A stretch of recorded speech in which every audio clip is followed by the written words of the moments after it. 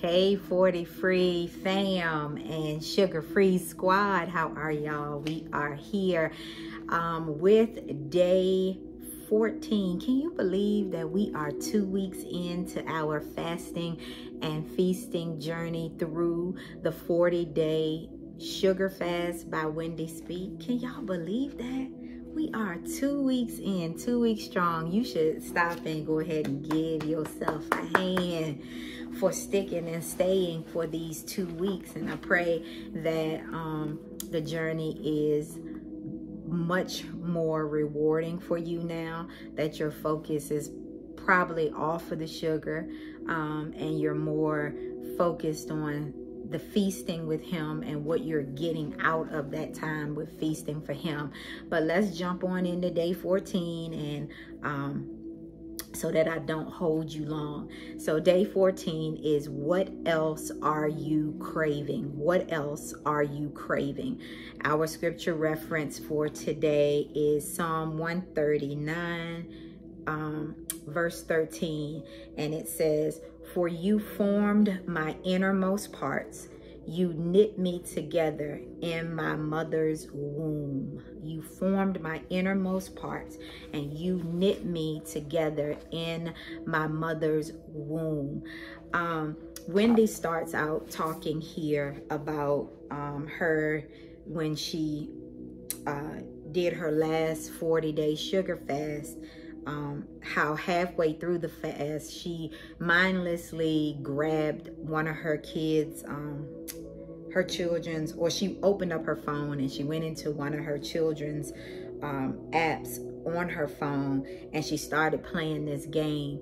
And she talked about how she sit around and before she knew it, hours had passed and she had been on this game, consumed in the game, to the point to where when it was time to go pick her kids up from school, she realized she hadn't started dinner, she hadn't washed clothes, so everything that she needed to get done in the day didn't get done because she sit down to play a game, subtly sit down, open up her app that her kids had on her phone and started playing this game, and subtly got sucked in and her time got sucked away by sitting and playing the game. And she found that, you know, by the time it was time for her to go get her kids from school, she was a little short with them because she hadn't got what she needed to get done because the game had consumed so much of her time that day from getting what she needed to get done. And then, long story short, she went in the bathroom, you know, frustrated and trying to just get away from everything, only to be sucked right back in to that same subtlety, that game that pulled her in. And when I was reading that, I thought about how sneaky and subtle distractions are, you know, and how the enemy will set things in our way to get us distracted, you know, and waste time, and then he'll turn around and flip all of that and use that against us with, oh, you didn't get this done and you didn't get that done and you didn't get that done, you wasted time, or this or that. He'll bring all kinds of stuff up to your head. I told you he's a pervert and he likes to pervert things. When I first started reading this page, today's devotional, I was immediately reminded of the book by my favorite author. Lisa TerKeurst is my favorite author. Anybody that knows me knows I love anything Lisa TerKeurst writes. Anything. She's my favorite author. And I was reflecting on her book, Made to Crave, when I was reading through this, and when I saw the title, What Else Are You Craving? I immediately started thinking about the book Made to Crave because I read that before.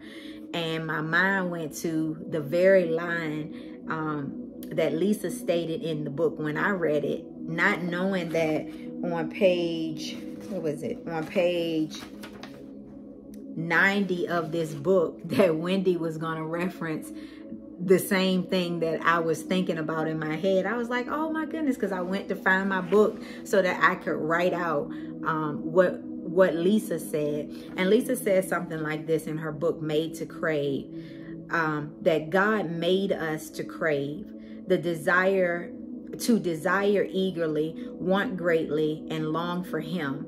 He made us to crave so we'd always desire him.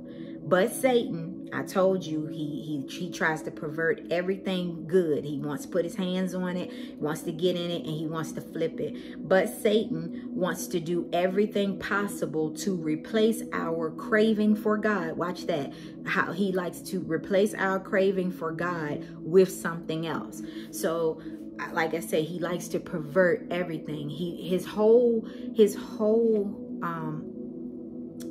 agenda is he wants to get us out of our seat. We are seated in Christ Jesus. He jealous. He big jealous of us. He got kicked out of heaven. And he's like, they make mistakes and they didn't get kicked out. He wants us out of our seat. So he does everything he can to try to get us to either walk away from God, choose to walk away from God, or to get us to not believe God. So he'll throw everything at our faith to be like, God, do you believe God? Do you believe? Because he knows that faith pleases God. So if I can throw them out of believing God, they won't please God. So he's always looking for ways to distract us, to disturb us, and to get us to deviate from walking in that path with God. And so Lisa says that the enemy will try to get us to replace our craving for God with something else. And that's basically what Wendy was talking about in this chapter. You know, we've been saying this from the start. I think we realized it probably about the second or third day that this is bigger than sugar. And we've been saying it. We found that this is much bigger than sugar. We've been saying it over and over. And, you know, we probably at this 2-week point, we're probably at a place where, okay, I'm pretty good. I can do without the sugar. I can do without the sugar. The sugar is not on my mind. But even at the start of this fasting and feasting journey, before we even got to, you know, anything, the guidelines and before you fast was setting us up to say, hey, don't get rid of the sugar and then turn around and substitute it for something else. Like, get rid of the sugar and go buy all types of sugar-free stuff and load up on that. You know, don't substitute it. We're sacrificing the sugar and we're drawing closer to the Savior. And so she starts talking about these fillers and false fillers. She starts talking about the false fillers. And I was thinking about, you know, just fillers. I was like, you know, some fillers you like your girl, my eyebrows are thin. I used to always get them, you know, plucked until they were the thinnest. And then thin eyebrows went out and a more natural, like fuller brow came in. And so I fill mine in, you know, I think I do a pretty good job. So I like fillers when it comes to filling in my eyebrows. But then I was thinking about where other fillers are and how I don't care about fillers too much in certain areas. So I thought about a crab cake, and I love me a good crab cake, a good lump crab with most crab in it crab cake. And I remember one time going out to eat, and I ordered these crab cakes, and I paid good money for them crab cakes. And crab cake won't about that big, and paid good money to get two about that size, only to be disappointed because they had fillers in them. You know, a bunch of bread fillers. I'm like, I taste more filler than I taste the crab meat. And when she talks about these false fillers, it reminded me of the fillers in that crab cake. I wanted more of the meat crab cake. But I was tasting more of the false fillers. They put the filler in there to make the crab cake look bigger, and to stretch out the crab meat so that they wouldn't have to use a whole bunch of crab meat, you know, and then the customer gets shortchanged. So these false fillers. So you wouldn't like to eat crab cakes that taste like more like bread than crab cakes, or think of something else that fillers. You don't get full off of fillers, false fillers, because they don't last. She says here that she hadn't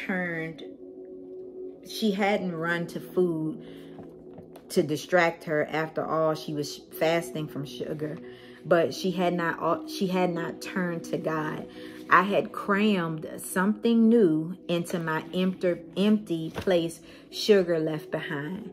I had consumed a new distraction and numbed my annoyance with a new medicine. And she asks us the question, have you found yourself doing the same, exchanging one false filler for another?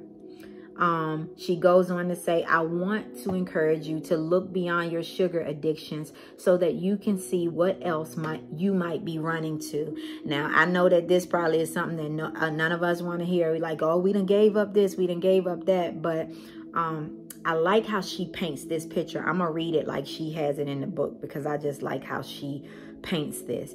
She says, picture sugar as the doorway through which you invite the Holy Spirit to come into the private innermost places of your life.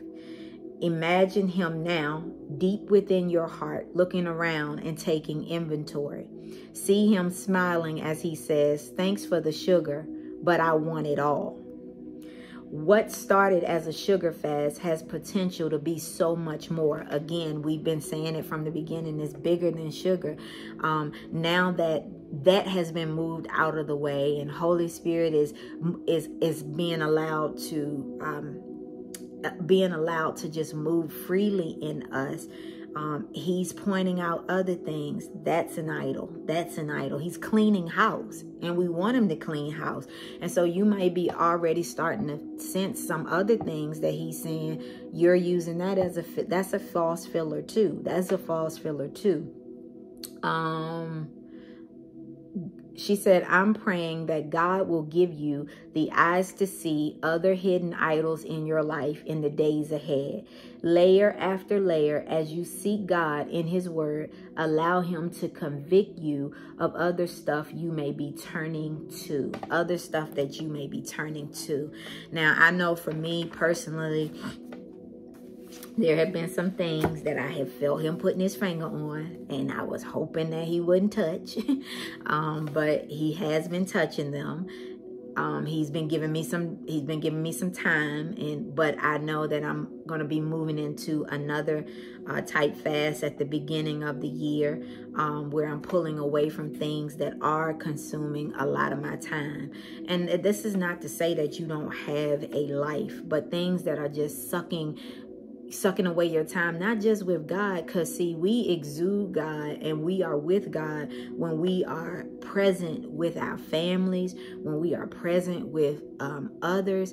And one of the things that I know consumes me and can become a replacement for the sugar for me is my phone, and learning to just be present with my family and present in the moment. That's not to say I won't pull my phone out and take a picture or something like that, but I'm talking about on my phone all the time. You know how we do, mindlessly scrolling, sending text messages, shopping, and Amazon Prime and everything. I know I'm touching on yours too.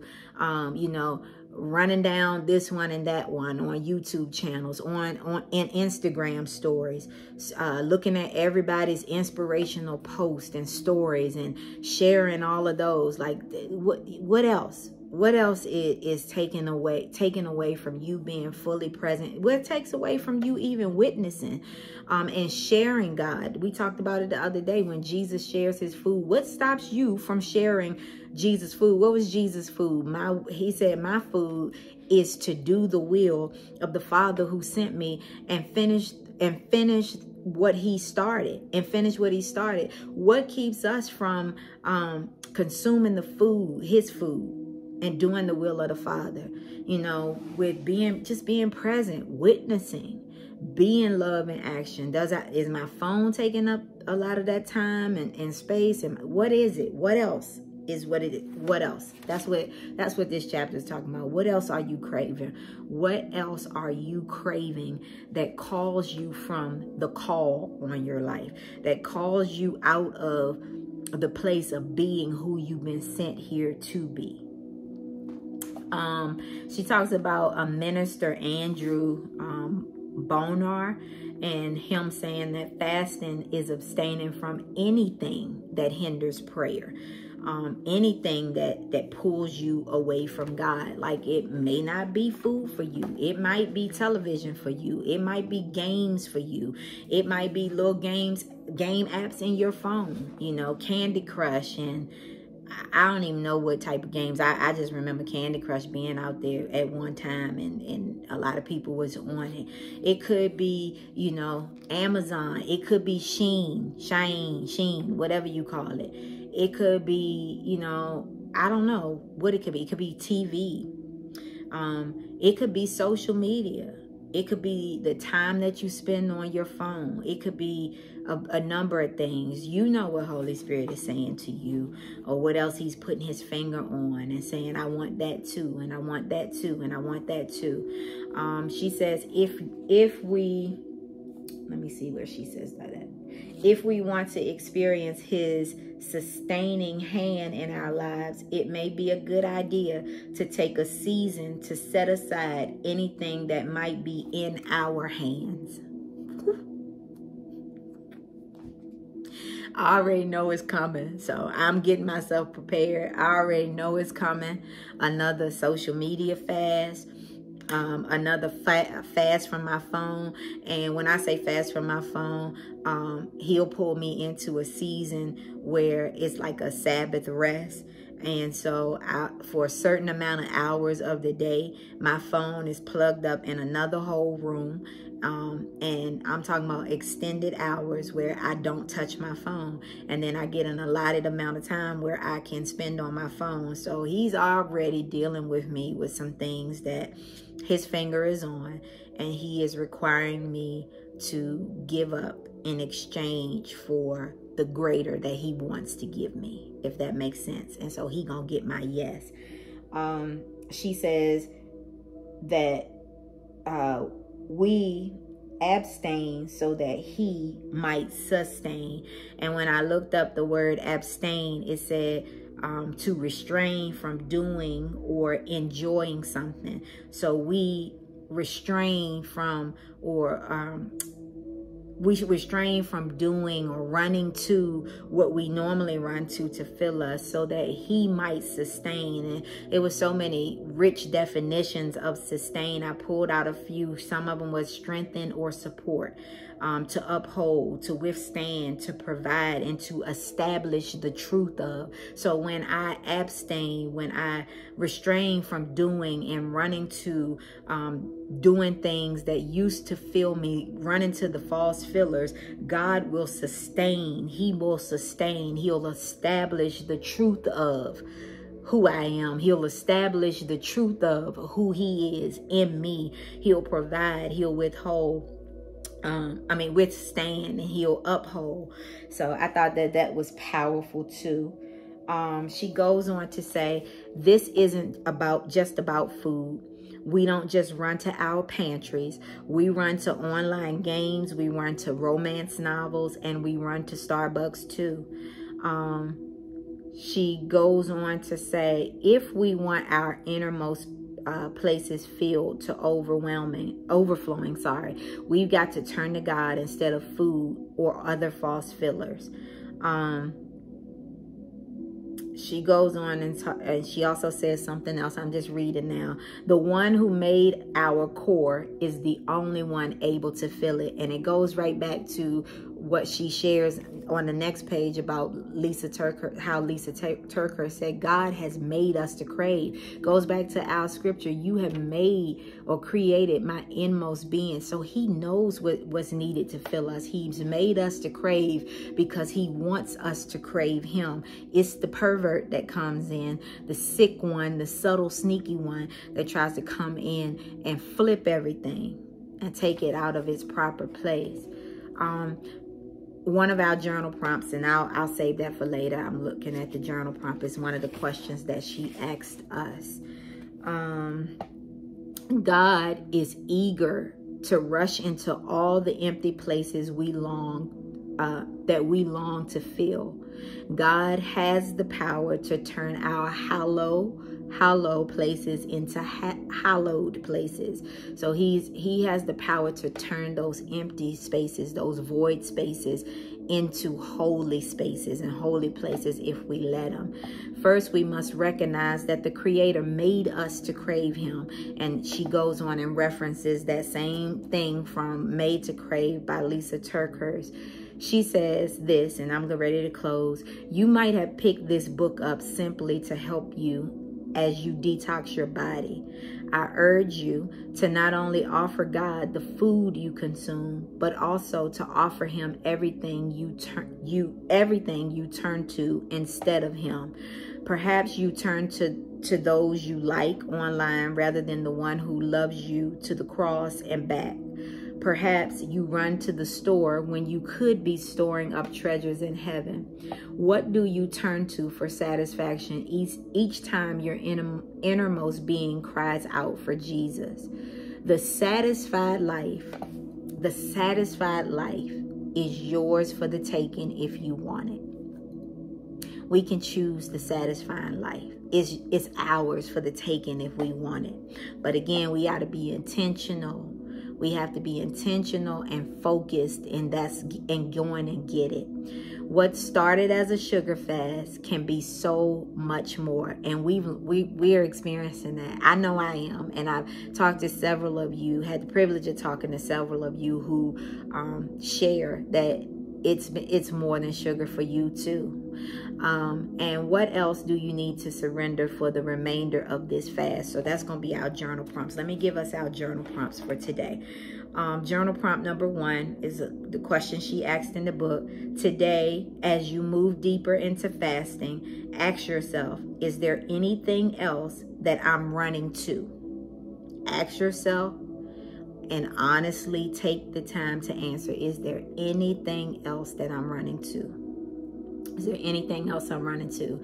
I checked the little, you can get like a report as to how much time you spend on your phone, on my iPhone, and I checked it and I'm like, ooh, I'm clearly running to this phone. And we got to do something about that. Number 2, what else do I need to surrender for the remainder of this fast? Ask Holy Spirit, what else do I need to surrender for the remainder of this fast? And be ready to obey whatever you hear him say. Be ready to obey whatever you hear him say. Cravings. What else are you craving for? What else are you craving for? It's raining out here. It's dreary. And I'm going to be honest with y'all today. I'm craving some hot apple pie and some ice cream. But I ain't running to it because I don't even want to run out to the store. And even still, I'm not running to it. What else are you craving? Let's pray. Dear Lord, I know that sugar isn't the only thing I turn to when I could turn to you. Prick my heart with conviction in the days ahead as I consider what else it is that I'm running to instead of you. You made me to crave you, but I need your help to set all my other cravings on the altar first. Humbly, Holy Spirit, I am asking for your help. Amen. Listen, happy 2 weeks. Happy day 14. Let's keep going. Let's keep growing. And let's keep feasting on the word. And listen, do not be surprised as to what Holy Spirit is going to put his finger on and say, I want that too. I want that too, including these phones, including our time, a little more of our time. So y'all have a good one.